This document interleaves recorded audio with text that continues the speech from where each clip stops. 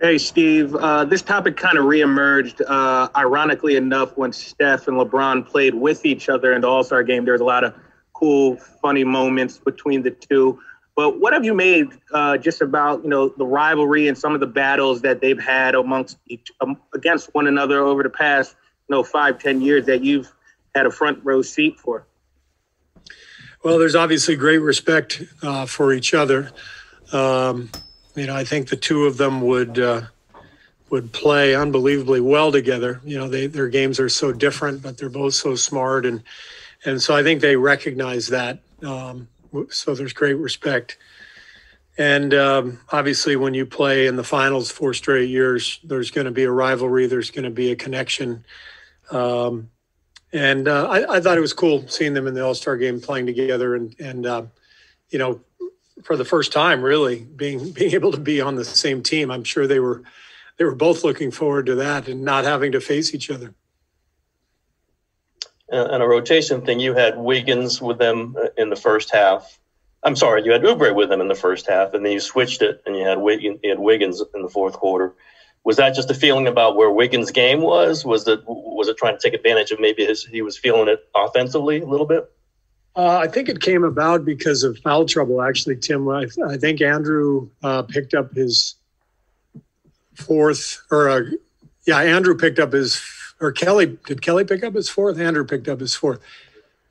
Andrew picked up his fourth, so we had to take him out mid-third. That's what it was. Mm-hmm. And so Kelly stayed out there. So we just flip-flopped him, which I felt very comfortable doing. Both guys have spent time in the second unit this year, but that was more necessitated by foul trouble.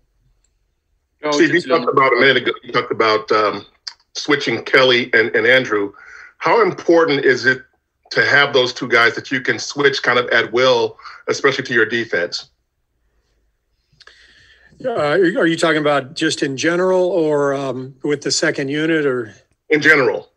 In general, yeah. I mean, Kelly and Andrew, they're the kind of players you have to have these days. If we came into tonight's game without both of them, we'd have no chance of guarding LeBron.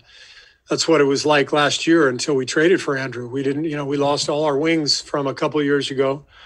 And so the idea behind trading for Andrew, signing Kelly, is you try to load up on big, active wings, athletic wings who can guard multiple positions.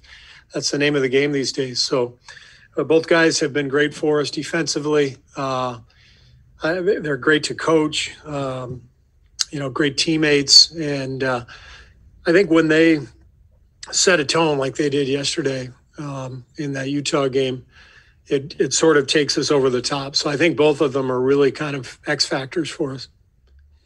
Steve, you guys won by 12 the other night, or last night, right, yesterday, and you were minus 11 in rebounding. Are you at a point where you've conceded that rebounding is just going to be an ongoing issue for this team?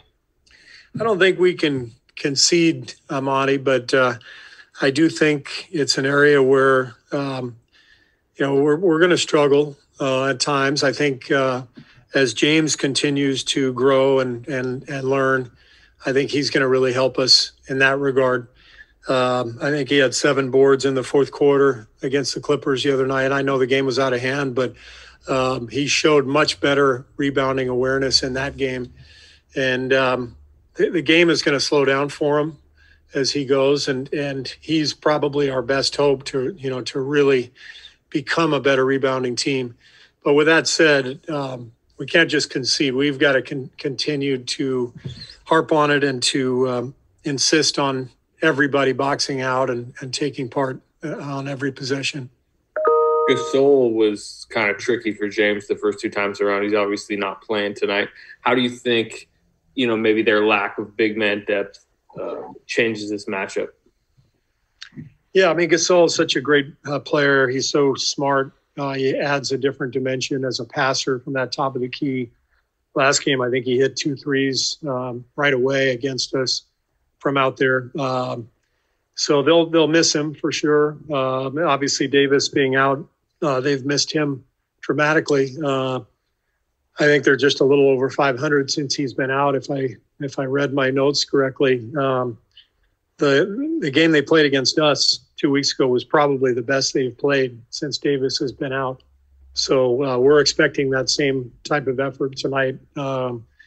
They're still potent, obviously, without their bigs, and we've got to be ready. So it's an important game for us. We put together a really good one yesterday, and now we've got another great team coming in, and we've got to try to string together some wins, and this would be a great one to get. Steve, I think you overlapped with Jared Dudley in your time in Phoenix, and if not, you guys have both been in the NBA for a while now, so I imagine you have some familiarity with him as a person, as a player. What do you think allowed him to continue to have an impact as a person, certainly within the Lakers organization, but just extend his career this long, even though maybe his minutes have dwindled? Yeah, I actually traded for Jared when I was GM of the Suns, and what we saw back then was somebody who was really, really smart as a player. He just always seemed to be in the right place at the right time, and he was starting to shoot the ball pretty well at that time too. What I didn't know about him was that he's one of the funniest people I've ever been around. And so when he comes to a team, when he came to our team, and I think when he's gone to every team since, he brings not only an intelligence that you need in terms of just basketball IQ, but also just a sense of humor and a sense of joy. And teammates love him, and that can extend your career. Being someone who the coach can count on when the coach calls on him, and when your teammates love being around you every day, that can extend your career by years.